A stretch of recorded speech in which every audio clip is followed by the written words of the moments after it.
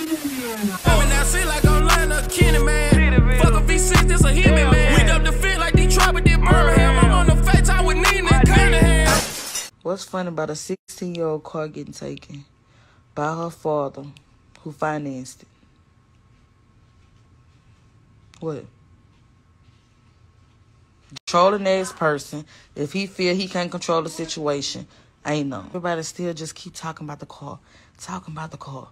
You know how many cars I done went through? You know how many times I done wrecked on site and went got one the same day and said ambulance? But this one I couldn't walk away from. Just because this child wanted to come home and help her mama because her mama cannot walk.